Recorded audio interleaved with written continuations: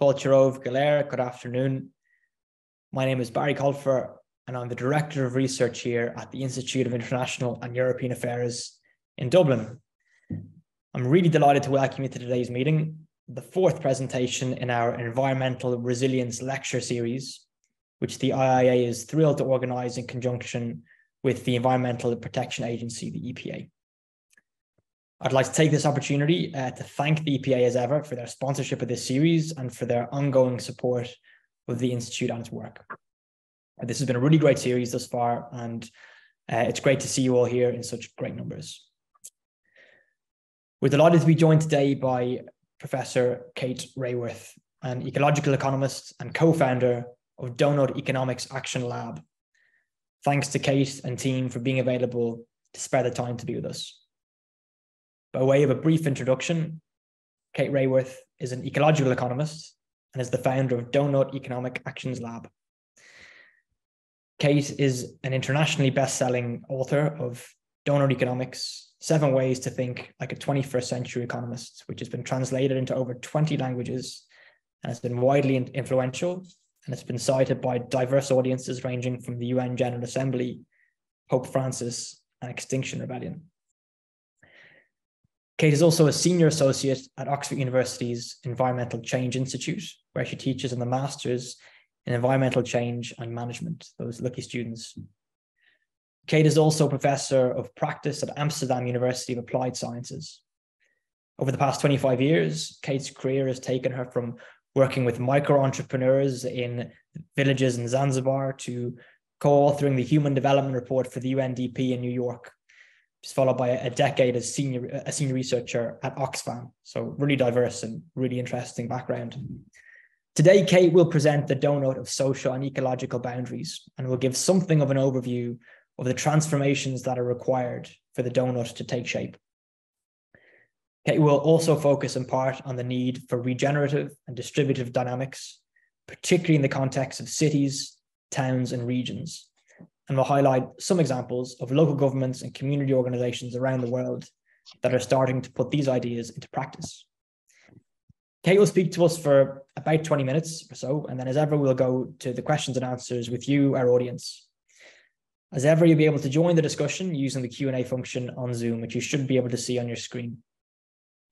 Please feel free to send your questions in throughout the session as they occur to you, and we'll get to as many questions as we can once Kate has finished her presentation. A reminder that today's presentation and Q&A are both on the record. Please feel free to join the discussion on Twitter using the handle @IIEA. We're also live streaming this afternoon's discussion, so a very warm welcome to all of you tuning in via YouTube.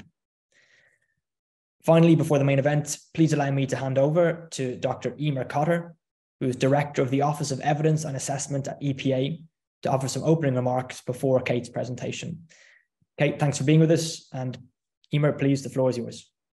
Thanks very much, Barry, and thank you for the opportunity to make some brief opening remarks ahead of what would be a really interesting lecture from Kate Raworth, and indeed to welcome Kate to the IIEA's Environmental Resilience Lecture Series that we have been delighted to support in the EPA over the last number of years. One of our roles in the EPA is to be a voice for Ireland's environment, and we do that through our leadership, through our advocacy and partnering and working with others. So partnering on this lecture series with the IIEA is a really important aspect of that for us to inform and stimulate the debate and the discussion in Ireland on the environmental challenges.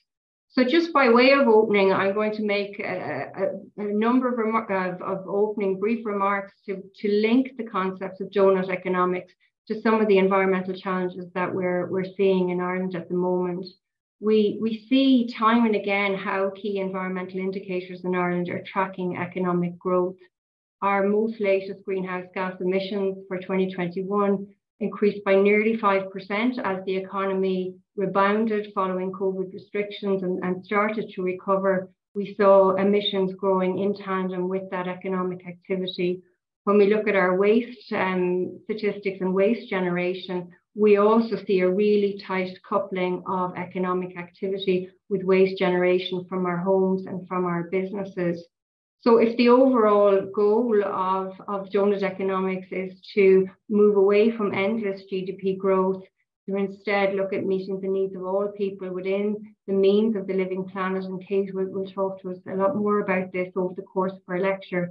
If they are the goals, we are facing significant challenges in Ireland when we look at our environmental data set. One of the areas that we're very focused on in the moment in the EPA is around fostering and stimulating a circular economy in Ireland. And that is just one of the aspects that I think we can learn a lot from Doughnut Economics as we look and evolve and grow work in this space. We've set up a dedicated program in the EPA that's looking at circular, at promoting and fostering a circular economy. And we'll do that through our evidence, through our engagement, and through our regulatory activities, and indeed in our new strategic action plan that will bring us out to 2026 as an organisation. One of our core strategic outcomes is to promote a transition to sustainable production and consumption. So the concepts of Doughnut Economics is something that we and I see we can really learn from, particularly looking at systems thinking around being regenerative. And I'm really looking forward to hearing what Kate has to say today, and then bringing that thinking and those thoughts back into our own work in the EPA. And I'm sure the large audience here will stimulate it, and with this lecture will stimulate their own thoughts in terms of their own work into the future. So thank you very much for this opportunity, and I'll hand over straight away now to Kate. Thank you so much. It's a huge pleasure to join you. Thank you for such a generous introduction. And I'm really, really excited about things that are happening in Ireland and in relation to Doughnut Economics, and how this can be in service of the transition that's clearly wanting and emerging in your country. So let me share my screen and jump in with the core concepts. Hang on a moment. The core of Doughnut Economics. So let me begin with a health warning, right? You don't have to eat donuts to be into Doughnut Economics. The doctors would not forgive me if I didn't be clear with that. The best donuts are, of course, conceptual, because they transform the way we think. So I'm going to introduce you to a conceptual donut. But first, let's begin where I began, with my economics education. And I believe anyone who's had an economics education will have been introduced to these ideas that I was taught, and I was deeply frustrated by, and I think they're far too widely taught now. I'm going to call this 20th century economics, because I think it's profoundly out of date and does not serve this century. In this worldview that we get taught in university, or we hear politicians in parliament, or we read in the economic pages of the newspaper, the first image that students are ever taught is the supply and demand of the market. It puts the market at the center of our vision. It makes price the metric of concern. It means that anything that falls outside a price contract is called an externality in economic language. Now, that means that the ongoing destruction of the living world shows up as an environmental externality. And for me, that's reason enough to leave this thinking behind. There's no way we can call our destruction and breakdown of the living world on which we depend an externality to anything. It's our foundation. The selfie of humanity that gets put at the center of economic thinking is rational economic man. This is the character within the economic models, and he shapes us. The more we're told about him, the more we start to mimic him, which is dangerous, because he's depicted as a man with no dependence. He's got money in his hand. He interacts with the world through the market. He's got ego in his heart, a calculator in his head. He's got nature at his feet. The more that students learn about this character, the more they value self-interest and competition over collaboration and altruism. So who we tell ourselves we are shapes who we become. We need a far richer understanding of humanity and our capacity to collaborate, because we are, of course, the most social of all animals. And lastly, the goal. What is the goal that's placed at the center of 20th century economics? It's already been mentioned by Emma. It's growth, endless growth, no matter how rich a nation already is. Its politicians and economists will tell us that the solution to its problems lies in yet more growth endlessly. And there's something ultimately insane about that. I believe these ideas and others have profoundly shaped the mindset that's led us to where we are, and it's not a good place. The 21st century, we know, has begun with repeated crisis of financial meltdown from 2008, which has a long tail in many people's lives, from climate and ecological breakdown, which is the frame of our time. Protest crackdown, as people speak up for the living world. We've seen an extraordinary resistance and actually more police powers brought into being to push back against that rise up. And then COVID lockdown that we've all lived through for the last couple of years. These crises, they are reported separately, but they are deeply interconnected. They show us how connected we are with each other and the rest of the living world. They show us that they hit with extremes of inequality, of gender and race, of wealth and power between the global north and the global south. But they all arise from systems that are based on endless expansion. If you try to endlessly expand the financial system, you will create a bubble that bursts on itself. If we endlessly use Earth's fossil fuels and minerals, we will induce climate and ecological breakdown. And if we endlessly expand human settlements into areas of wildlife and couple that with global travel, we create perfect conditions for zoonotic disease transfer. So we need a new vision of well-being, of success, of development, of thriving that does not depend upon the endless concept of endless expansion. And in service of that new vision, I offer the Doughnut, one possible way of imagining that new future. So think of it as a compass for human prosperity. The goal, leave no one in the hole, falling short on the essentials of life. That's where people don't have the resources they need to lead a decent life. And the UN and the world's governments have already agreed that no person in the world should be left in that hole. That's a powerful global commitment. Leave no one in the hole below that social foundation. But at the same time, as we collectively use Earth's resources, make sure we don't overshoot that ecological ceiling of planetary boundaries, the life-supporting systems that make life work on this planet, that keep her in a stable balance of a stable climate and healthy oceans and fertile soils and abundant biodiversity and recharging water in the lakes and rivers and a protective ozone layer overhead. So the goal, leave no one in the hole, don't overshoot the limits. We've got to thrive in the space between where we meet the needs of all people within the means of the planet. And suddenly the shape of progress has changed. It's not this ever rising line of growth. It's thriving in balance between those boundaries, which looks just like a heartbeat when you do it like this. And I think that reconnects us to our bodies. We know in our bodies that health lies in balance, this delicately balanced living system that is each one of us. Health lies in balance. Can we take what we deeply understand in our own bodies, take that to the planetary body and find health in an economy in the 21st century? When I first drew this diagram over 10 years ago, I was amazed by the traction it had, by the response that people had to it. They felt empowered, permitted to open a new economic conversation. And I looked at the way that many indigenous cultures have for millennia depicted well-being, thriving, flourishing, health. And I was amazed to see that so often it's this dynamic circle. There's something very profound about the circular shape, but with a dynamism of life within it. So can we return and can we learn from those cultures and find our own way back to thriving, not being endless growth, but thriving being in balance? If that's where we want to get to, that place of balance, we're very, very far from there right now. All the red in the middle shows you the extent to which people are falling short on life's essentials. Billions of people without the food, water, health, income that every person has a claim to, but we are already overshooting multiple planetary boundaries. In fact, Earth system scientists are in the process of updating the planetary boundary science. It's going to get even more extreme. We are learning more that we were even more in overshoot of Earth systems. This is a confronting image. And let me overlay it with headlines that we turn the newspapers or scroll through the news feed, and these headlines come now every day. But they are telling us again and again, we are breaking down the life-supporting systems of our planetary home. And these rebound upon us, of course. Humans are affected directly by the breakdown of our life support systems. Recently, with water and energy crisis, not just in low-income countries that always experience these crises, but here in high-income countries and food prices, the cost of living crisis, it's all interconnected. And the richest 1% of people in the world own half of the world's wealth. So this is not only a deeply ecologically degraded world, it's a phenomenally socially divided world. This is our inheritance. This is what we see. And we now know. And I really believe that our children's children will tap us on the shoulder and say, what did you do once that you knew? Once you saw this 21st century situation and you understand the double-sided nature of this challenge and that just growth wasn't going to solve that. What did you do once that you knew? What did you do in the way you live, the way you work, and invest and divest and protest and volunteer. And how did you change?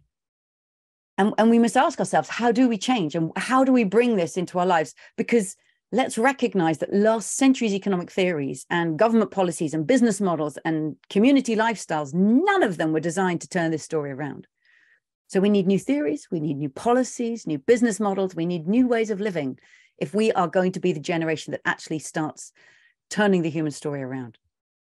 Now I'm showing you the global donut, but most policy and action takes place close to home. So let's bring it down to the national level, 4 nations. You've got Malawi on $1,500 per person per year, a lot of social shortfall and poverty, but without overshooting their share of pressure on the planet. China has that double whammy of human shortfall and already ecological overshoot. Let's jump to the US. On $64,000 a year, they should have a blue center circle, but no, they have high levels of inequality that we know of, which means that deprivation is experienced in cities across the nation, even in one of the richest countries in the world, but massive ecological overshoot. And then I've put here Denmark, or I could have put Sweden, or I could have put Norway, or the Netherlands, or Iceland, where people say, but surely Scandinavia, surely they are living in the donut. No, they're not. No, like all high-income countries, they are overshooting planetary boundaries. There's one country that's closer than any other to living in the donut. It's Costa Rica, right? They have closer to meeting people's needs, almost within the means of the planet. And this must give everybody hope on around $21,000 per person per year. They are closer than any other nation to living in that space. This, and they haven't actively been targeting this. So this gives us hope. What could it look like if we all actually aim for this? Now, here's over 50 nations. And the goal is to be in that donut sweet spot in the top left-hand corner where we meet the needs of all people, but we do it within the means of the living planet. You want to know where Ireland is, right? There you are. You're right there. Now, that's not bad.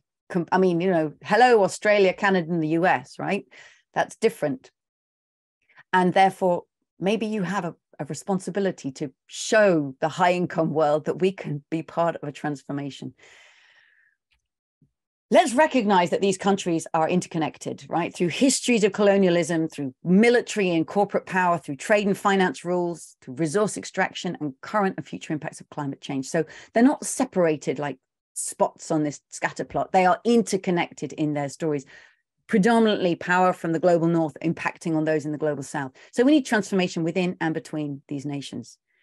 But let's just take a moment and recognize that if there's not a single country in the donut, then I can't see any country here that deserves to call itself a developed country or an advanced nation. There's absolutely nothing developed or advanced about overshooting planetary boundaries and undermining Earth's life support systems for everybody else. Let's step back and recognize that the history of economic development has been in this direction. Heading towards the donut, but then straight past it and massively into overshoot. That dynamic of 20th century growth has come with extreme degeneration of the living world. That's when we see the red overshoot emerging, and divisive, capturing income and value in the hands of a few. We need a completely different approach if we're going to go not straight past the donut, but actually towards it. And that's what's exciting. What if every nation transforms, but on its own path, depending on its starting point? What if low-income nations were to rise, were to meet the needs of all of their people for the first time without overshooting planetary boundaries in the way that every country before them has done? That's never been done before. What if middle-income countries were to totally shift and reorient so that they actually start to meet people's needs, but while coming back within planetary boundaries? How would they do that? What kind of economic and infrastructural transition would that be? What if those countries closest to living in the donut were to actually arrive? And I do note that Ireland is quite close to the letter E there. What if these countries, Costa Rica, Mauritius, Chile, Jordan, Mexico, Ireland, were to arrive and actually show the world that it's possible to meet the needs of all your people while coming back within planetary boundaries? That would be extraordinary leadership and inspiration for all. And then the high-income nations, which surely, with all that red on the screen, have a huge obligation to massively reduce their overshoot of planetary boundaries by decarbonizing and dematerializing the economies. None of these journeys and pathways have been followed before. This is all unprecedented. So this means that every nation needs extraordinary levels of humility and unprecedented ambition.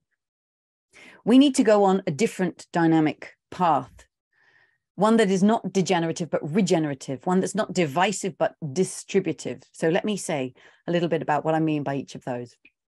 We've inherited linear degenerative economic systems, industrial processes that just seem normal as we grow up surrounded by them, but they take Earth's materials, make it into stuff we want, use it for a while, often just once, and then we throw it away. And that's what's running down the life support systems of this planet. We have to bend those linear arrows into circular, cyclical arrows where resources aren't used up, they're used again and again, far more carefully, collectively, creatively, and slowly, so that we learn to work with and within the cycles of the living world, so that we restore nature's generosity and then learn to be part of her cyclical genius, which makes life work. What could that look like? And we're talking not just going from degenerative to sustainable, do no harm, zero deforestation, zero pollution, zero carbon. Nature doesn't do zero. Nature's generous. She sequesters carbon. She cleans the water. She cleanses the air. She houses biodiversity. That's the cycle of life. So can we go past just doing no harm, 100% less bad, to actually regenerating and doing good and contributing and enabling nature's cycles again? That's a transformative leap of design. And nature's crying out for it. Look at the difference it feels to look at that degraded landscape and that restoring landscape. It just, you take an in breath, you feel like life still has the possibility to return. She is still generous to us. And then in terms of technical materials, things that don't belong in biological systems, human plastics and metals and minerals that we have created and transformed, no longer dumped in the neighborhoods of the world's poorest people, but no longer just 100% recyclable. What if we can just avoid that recyclable step and actually go upstream, repair it, replace just the part that's broken, refurbish it, reuse it, share it, remanufacture it? And that's where the circular economy and modular design is key. It's not about just cycling materials more and more crazily around a loop. It's preventing that looping in the first place from a deep redesign of how things are built, but how they're owned and how they're used. So from degenerative to regenerative, but also we have inherited systems, whether through privilege or law or regulation, inheritance that are divisive by design. They capture opportunity and value in the hands of a few. And we see it, a rise of a 1% supercharged by COVID, nationally and globally. How can that divisive system become far more distributive so that value and opportunity that's created is shared far more equitably with everybody who co-creates it? And that turns out to be the whole of society. Again, we're not just going from divisive to inclusive. And I decided to say here, like, you know, a traffic jam of cars. Inclusive one is that the bus gets to sit in the traffic jam of cars. We've all been on that bus. I don't want to be included in that traffic jam. I don't want to be part of that old system. We want to go to distributive, where we redesign the system so that, in this case, a bus is affordable. It's the cheapest, fastest, cleanest, most sensible way to get into the city center. So redesign the system. So we're not just including excluded people, but actually distributing opportunity to those who need it. And we can take that into the world of work, not just going from paying poverty wages to paying people a living wage. You can just about get by in this system. What if we actually transform the ownership of enterprise so that those employed get a living wage and a profit share of the profit they contribute to creating? Redesigning the system so that they're far more distributive. So from degenerative to regenerative, divisive to distributive. Cities around the world, ever since we launched the Doughnut Economics Action Lab, have said, what would it mean to do that here? Could we bring those principles and these tools to where we are? And I'm going to now just show you the tool that we create and invite you to imagine from wherever you are, whether it's a city or a town or a village or a neighborhood or a district, what would it mean to do this where you are? So how can our city, our place, help bring humanity into the donut? Well, first we need to unroll it. We need to make some space between that social foundation and ecological ceiling so that we can go inside and we open it up. And we ask this question, wherever you are, how can your place become a home to thriving people in an ecologically thriving place while respecting the well-being of all people and the health of the whole planet? That's a very complex question, I know. So let's break it down into what we call the four lenses. And we've got on the one side, the local aspirations, and on the other side, global responsibilities, both social and ecological.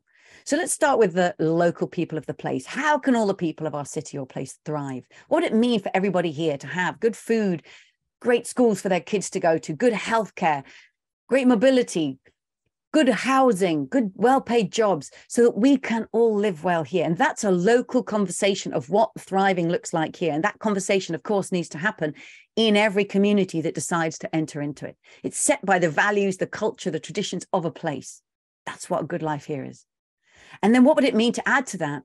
How can our place be as generous as the wildland next door? So if the biomimicry thinker Janine Benyus were with us right now, she'd say, take me to the wildland next door, wherever you are. Take me to that place where nature is in her healthiest natural habitat, not completely wild because humans have changed that, but healthy as possible nature near you. And what is nature doing there? In every location on Earth, nature has a genius of sequestering carbon, of storing groundwater after a storm, of cooling the air from the treetops to the forest floor, of housing biodiversity, cleaning the air so we can breathe, building soil. What if those ecological performance standards from your nearby wildland, literally you took those standards and said, can our town or our city or our village be as generous as that? Can we sequester carbon instead of releasing it? Can we harvest energy through solar panels or growing food instead of having it bouncing off buildings and creating an urban heat island effect? Can we cool the air from the treetops to the forest floor in our city on a hot day? And I love the ambition, the wild ambition of this, but it's wild and utterly natural. How can we create settlements that actually belong as part of the ecosystems in which they're located? Now, these local aspirations, thriving people in a thriving place, this is why people think of Denmark and Sweden and Norway. Surely it's thriving. Yeah, they may be doing really well on these two lenses, but that's just half the story, because we know that every city or place is connected into global supply chains and depends upon people and planet worldwide to live well. So how are we affecting or respecting them? So now we need to go to our global responsibilities. How can the way we live here respect the health of the whole planet? This takes us to that overshoot of planetary boundaries, the red that we see. How can we decarbonize, cut our impact on climate change? How can we dematerialize the materials and the food and the clothing and the consumer goods and the electronics we buy? How can we stop having such an intensive material through flow and actually circulate many more of them around, so we're not putting all that pressure on the planet? And still thinking of the supply chains that make our lives work in cities and places every day. Who stitched the clothes we wear? Who picked and packed the food we eat for lunch? Who assembled our phones and computers? What are the labor rights in those global supply chains? Are they paid well? Who's affected by the way we live here, the impacts of climate change that we know are hitting? And if people come in search of refuge, how are they welcomed? The official policy and the community culture. What else can places do to respect and connect and show solidarity, whether it's through university scholarships or arts or sports? How can we show solidarity with those worldwide? So these are the four lenses, and I know there's a lot going on. But you know what happens when you get city councillors and community members sitting around it? People often show up with a real invested interest in one particular aspect. I'm here about community. I'm here about climate change. I'm hearing about biodiversity in our local town. I'm here about fair trade and people's rights worldwide. And they each find that they can be seen because it's visible. And when you're seen, it's easier to not only hold what you care about, but to hear others and to connect and listen and see the deep interconnections between all of these issues. And how can we transform the way we live in our cities in ways that will actually have multiple benefits across these lenses? We've done this work with many places that have approached us, only ever with places that have approached us and says, you know, this looks like a great tool for the transformation we want to bring about here, with city governments and with community organizations. And I'm just going to share with you a few of those that are popping up around the world.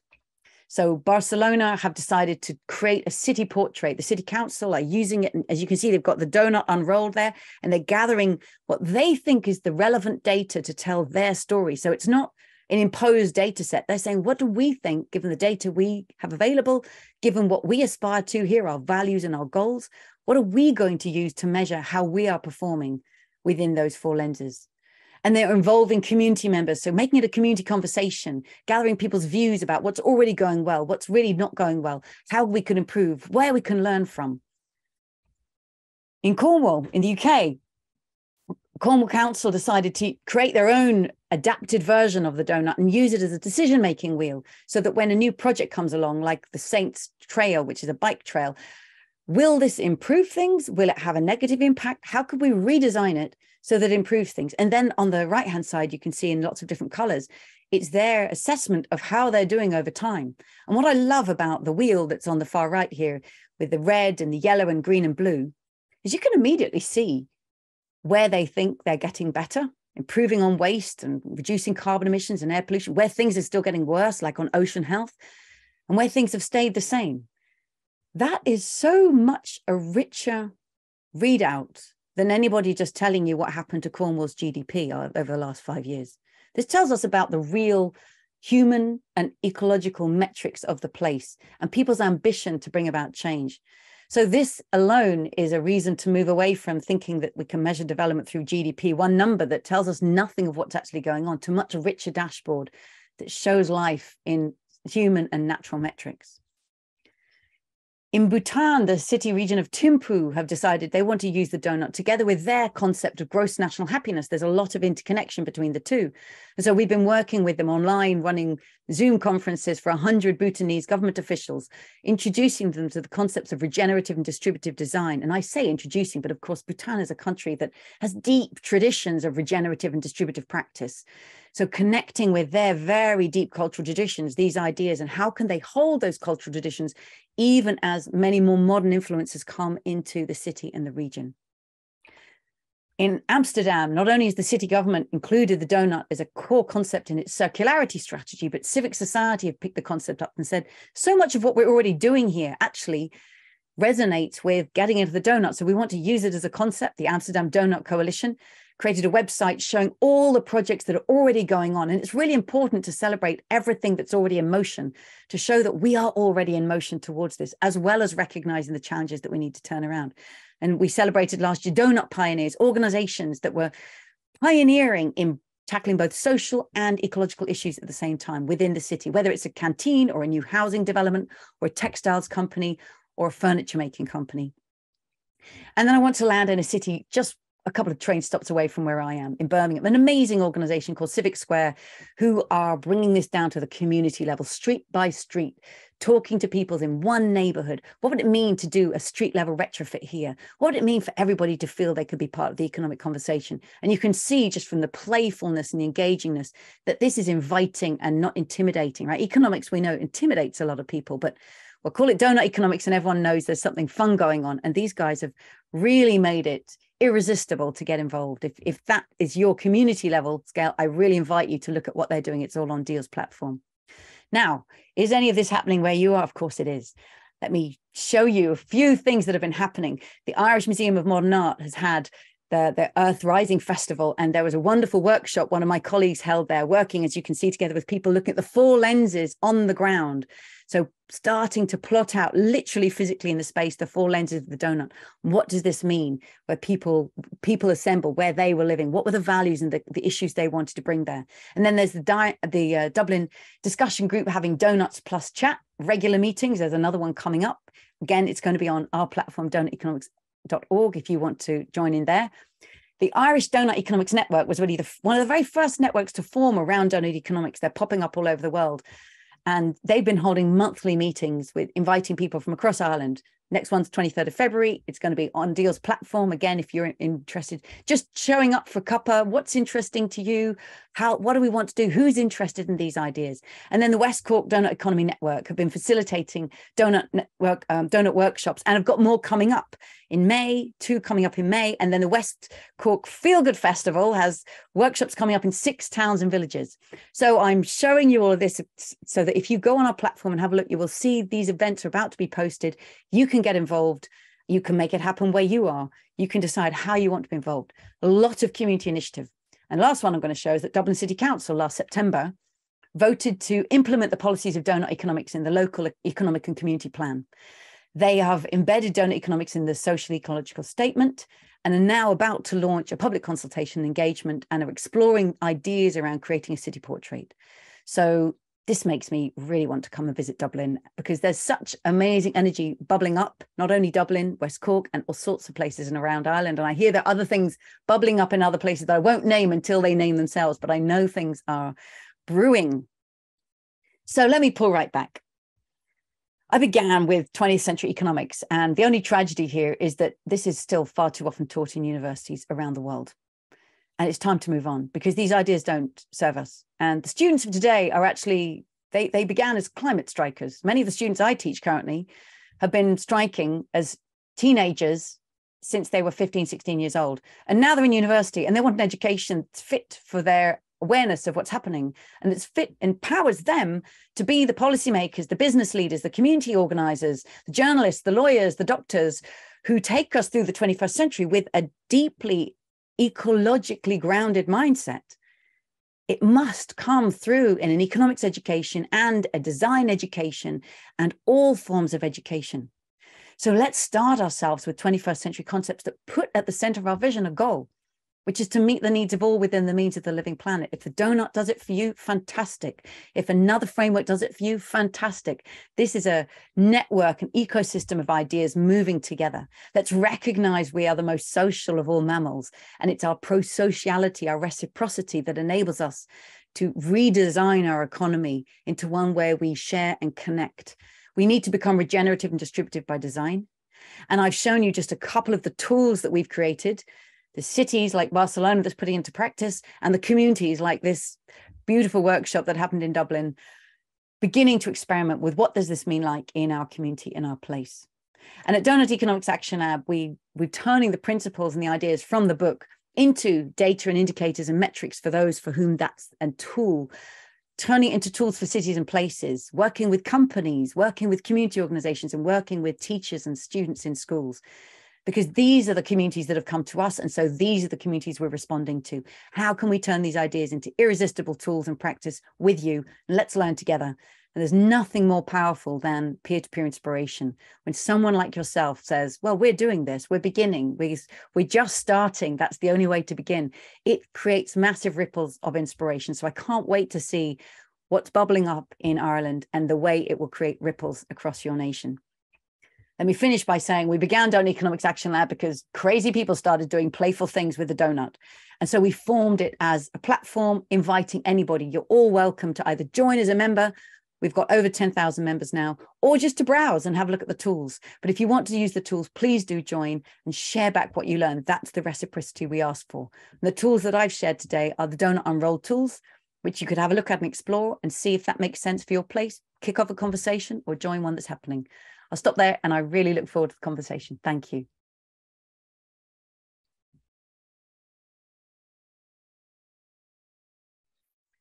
There we are. That was incredible. And thank you very much. I'm going to have to try and gather my thoughts a little bit. I'm still hooked on crazy people started doing playful things with donuts, right? I don't think any of us spend enough time doing playful things with donuts. There's no shortage of questions, but I'm just going to go. I have some myself. But there was one that just came in from if I can find it, regarding what you were just talking about, the resources. That we had a question from Pádraig McAvoy, who just asked, are there resources for academics working with students to introduce assessment criteria related to sustainable, between parentheses, engineering learning? I think the answer is probably yes, that resources are available, because you just mentioned. Where would you direct Pádraig to if he wants to find further resources? Great. So we do work with academia because we're thrilled that teachers in schools and in universities are using these concepts, and some master's courses have said we've used Doughnut Economics as a course textbook because it just gives students that overview. And there's over 100 academic articles that have been written using the concept of the Doughnut actively within the paper, and around 20 students have used it in their dissertations and master's theses. We haven't created those exact assessment tools that you've mentioned, but hey, maybe you want to create them and work with students. So the tools are out there. How would you adapt that? If we just ask, if you start to create something, share it back and bring it to that. You could create an event on our platform and say, does anybody want to help start co-creating this? And then we could turn that into a new tool. That's how we're working, by putting these ideas together and working in the commons. Well, there you are. That sounds like an invitation, Pádraig. But can I just add, it's on, if you go to doughnut-economics.org, and you click on themes, there's a theme research and academia, and that's where you'll find all the academic resources I just mentioned. Fantastic. I'm going to give people a chance. There's a couple of questions coming in, but I'm going to ask a question, Kate, if I may, whilst people gather their own thoughts. So you identified yourself as an economist from the start, and the discussion around how economics is taught. I'm a political scientist, and I have similar questions about how politics is taught. And I'm just thinking, over the course of your presentation, you spoke about towns and cities and regions and communities, and indeed the global level, which are they're all the most exciting levels of politics to look at anyway. But one of the only times that the state occurred was in your scatter plot.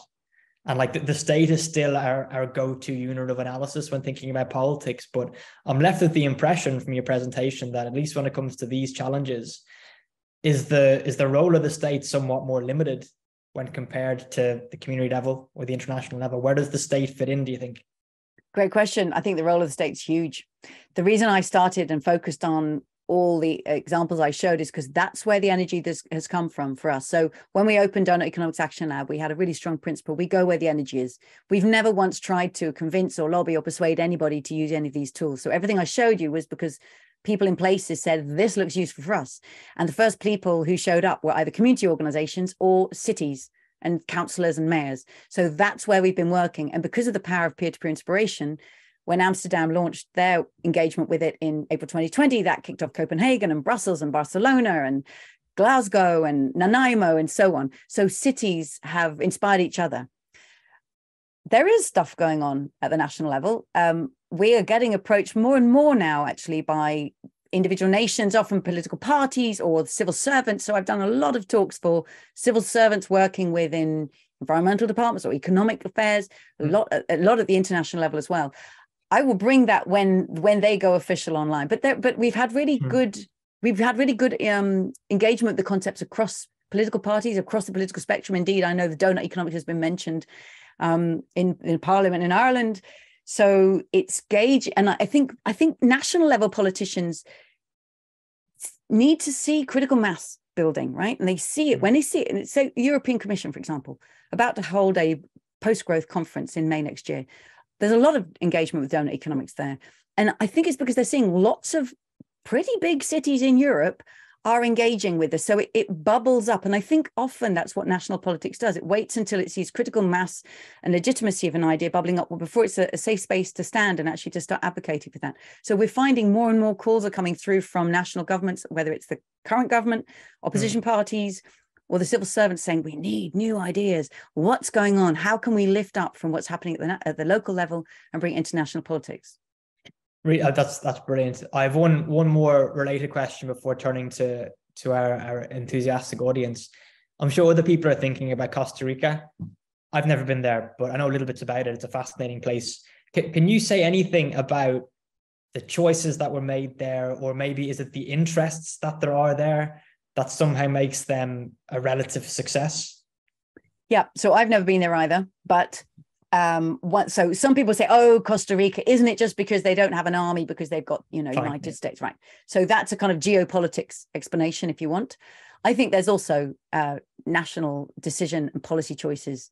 So they have invested more in health and education, public health and education for all, which we've known for decades is one of the most important ways of investing in your nation is to invest in the fundamental wealth of the health and education of every human being.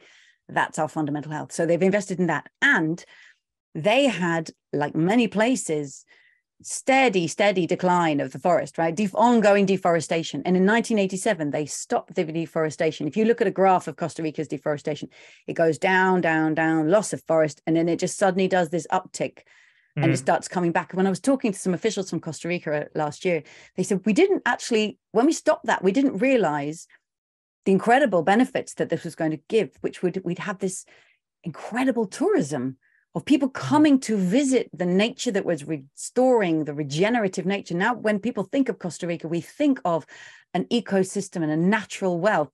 And so how can other countries recognize that people are drawn and attracted by that ecological wealth, but also not just depending on tourism, of course, and we can't have everybody flying across the world all the time. It needs to be embedding a nature-based economy within the natural wealth. So a real innovation in recognizing the wealth of biodiversity. I'm sitting in the UK, there's a huge ecological biodiversity depletion here.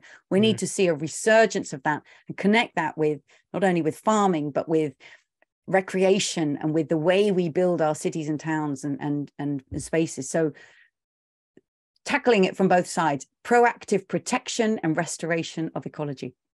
You're making me think as well, Kate, it's the European Year of Skills, and beyond tourism, there must be some wonderful opportunities in the donut economy for people to have really cool and interesting jobs as well. I don't know if you've anything to say about that. Is there anything to be said for the jobs that don't exist yet that the donut economy will yield? Yes, and let me speak to regenerative design. So it turns that linear loop back into a regenerative ecosystem, and the use and even just when I was saying it, right, reuse, replace, refurbish, remake. Who's going to do that? These are jobs. These are creative, skilled jobs with pride about caring more about the things we make and remake. And they're also really creative, right? People love having coffee in a cafe that used to be a railway tunnel, for example, right? Why do we love that? We love the reinvention of spaces. We love thinking what things have been and what they can be and what they can become. And we can keep having that relationship with the reinvention of materials. In Copenhagen, they're building beautiful buildings that have huge chunks in them that you can see have just been imported brick walls from somewhere else, like a mosaic made of old building. So there's a lot of creativity, and this will bring jobs back to localities. I think it'll make jobs in localities worldwide. So it's not only regenerative, it's distributive. Yeah, one of the really nice things we have in Ireland lately, I know you're describing it in Cornwall as well, where I'm from in the southeast, the old railway line, it's a horror show that it was taken away, but it's been repurposed for a lovely greenway for people to kind of exercise and cycle on, and it's created a lot of economic opportunities. I'm going to move to a question from the audience, but I want to preface it with something because it's related. I had a similar thought myself. When we were looking at how perilously out of balance, that really arresting image you had of how the life support systems are really breaking down, it's almost intimidating. It is intimidating, the wide range of things from ocean acidification and climate change and land conversion. And like, given the dynamics of the whole system, they all kind of obviously interact and support or take from one another. Related to this, Deirdre Lane asked a question, and I think it was I was having the same impulse a moment ago. Kate, thank you for being here, Deirdre Lane. Kate asks, given the climate emergency, where should we focus our energy on? Like, all the parts of the donut, is there any that is more equal than others, or any that kind of, we can tend to more easily if there's policy solutions to address over any of the others? Could you comment? So just to bring that intimidating, arresting image back. So there is a temptation to say climate emergency, and therefore we must focus all our attention on cutting carbon emissions. One of the reasons the planetary boundary scientists drew this planetary boundaries back in 2009 was to make sure that the world didn't become single-minded about only one very, very critical life support system of Earth, right? It's like if I had indigestion and my doctor cared only about my digestive system and cared nothing about my respiratory system or my nervous system, and I don't want that doctor. Right? I want a doctor who understands that every system is part of a whole. So they created this to say, hey, there are other key systems that are under pressure, and yet we find it very hard and probably overwhelming to think of all nine. So, as many people will know, the current focus is on climate and ecological breakdown, and all the processes that lead to massive biodiversity loss and the breakdown of the integrity of ecosystems, which is impacted by farming, by industry, by settlements, by so many other things. So I would say it's in these two areas particularly that they know they're profoundly interconnected with all others, climate change and biodiversity loss. And that's why we hear climate and ecological breakdown has become very important. What's the one change? I'm not focused on recommending specific policies, and I think they really matter in different places. As you can hear from where I began, to me, the one big change is here. It's the mindset. It's the mindset that moves away from thinking that success is endless growth to realizing that it's thriving in balance, and it's the health of this planet. And therefore, it's changing the dynamics. And in everything we do, looking not for linear degrading systems, throwaway. There is no away, but regenerative design. And yes, that's huge. But how do we bring that into the way we turn from car-based travel to bike and foot and buses? How do we bring that into the way we rethink and redesign what we eat and how we travel and how we invest and divest? How do we bring that into all of the policies, into the housing policy? So bringing this new mindset of regenerative and distributive design, to me, that's the biggest change I seek to make. There are many other specific policies that are needed, but I'm focusing my attention there because I think when we make that change, a lot of it becomes common sense and it's hard to see it any other way. And I'm sure it at least in part starts with conversations like this that you're having with 150 new friends.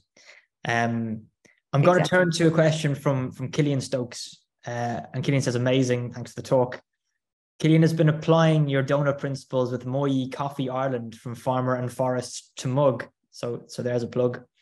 Killian would be very interested to hear your thoughts on donut economics and the investment community, talking about pensions and ESG, or donut economics and startup movements or entrepreneurs. Quite a lot there, but I would be keen, especially on the investment piece, if you have anything to say. Yes, right. We do a lot of work with businesses. And every time a company comes to us and says, we want to do business in the donut, and they might say, oh, here's our product. I'm just holding up some random hand cream. It's like, here's our product, and it's sustainable, and the plastic is biodegradable. We say, look, that sounds great. We don't want to talk about your product. We want to talk about the design of your company. 5 things. Here it is. What is your purpose? Why does your company even exist in the world? What's it in service of? What are your networks? How do you relate to your customers, your suppliers, your employees, your supply chain workers? How do you relate to the rest of your industry? Are you in an extractive relationship, or actually are you living out your purpose and your values through those relationships? How are you governed? Who has voice in decision making? Who's in the room when decisions are taken? What are the metrics of success? And what are the incentives for middle management? Are they aligned with that or actually counter to that? How are you owned? How is this company owned? Is it owned by shareholders, by a founding family, by a single entrepreneur, by employees, by a cooperative? Is it owned by its workers? Because how it's owned will profoundly shape what sits deepest, is most powerful, how it's financed and where that finance is coming from, and therefore what it's expecting and demanding. Is, if it's in a major shareholder-owned company, well, it's owned by shareholders who put their finance in with expectation of returns.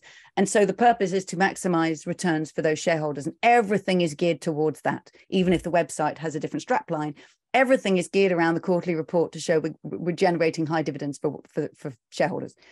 So many other designs that enable ownership, whether it's of the employees, of the workers, that actually puts finance in service to that purpose. So we can redesign companies. Now, if Killian's talking about Moyi Coffee, which I believe also is in the Netherlands, the thing I know about Moyi Coffee is that they wanted to make sure that coffee, the value of coffee, is not just captured in the importing country and, send us your beans and we'll do everything else and all the values here, but actually installing roasteries in Ethiopia and other countries of production so that the value is captured there. That to me is distributive design, because it's making sure that people throughout the supply chain, those who've done the work, capture more of the value. So that's an example of a company that actually has a purpose, and that design and drives the design of the company. So I invite every company, anybody interested in a company, to be a detective about that company. How is it designed? Because that will ultimately determine whether or not it can become regenerative and distributive by design, or whether, because of its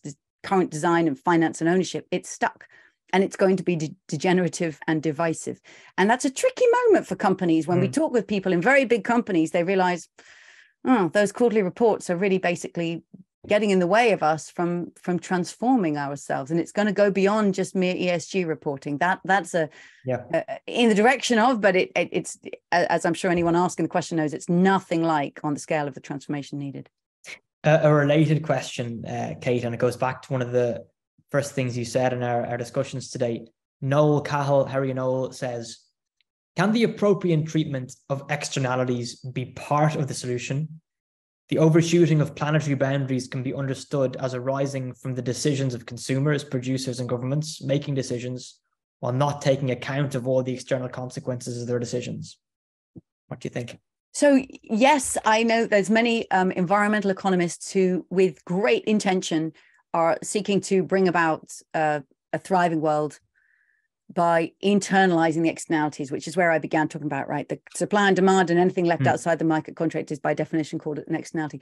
I personally feel that framing is throwing us off. And I'm going to playfully push back and say, if aliens wanted to destroy life on Earth, they don't even need to arrive here. They don't need to send spaceships or green lasers or anything.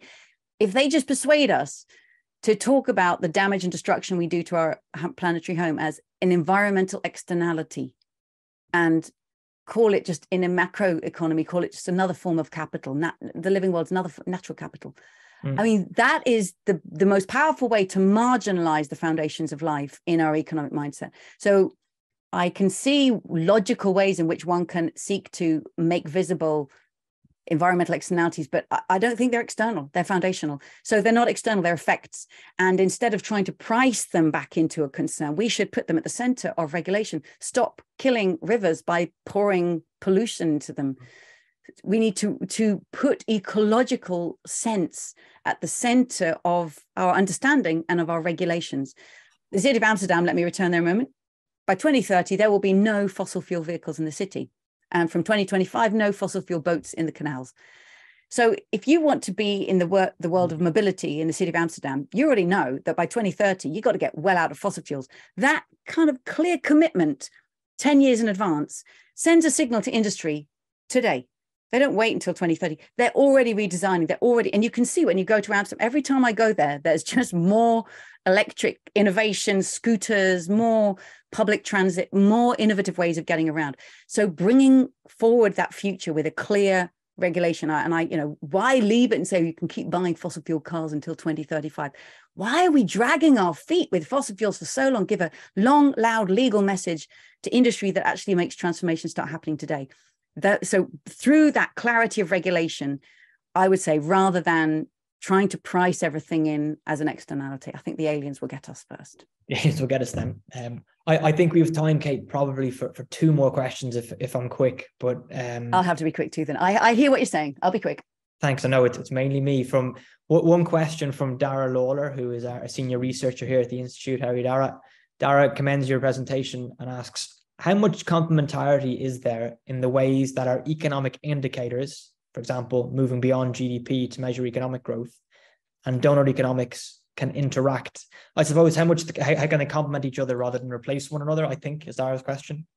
If the economic indicators are moving beyond GDP, I mean, I think so. First of all, when you look at the donut, the indicators are natural and social metrics, right? Income only shows up once, and it shows up here around ensuring that everybody has a decent income to live on. But all these other metrics are either social metrics measured in human life terms or ecological metrics. Now, of course, we need economic metrics. We need to also be able to measure, is inflation happening? Or we will want to know what our interest rates. We will actually want to know what's the scale of monetary activity going through the economy.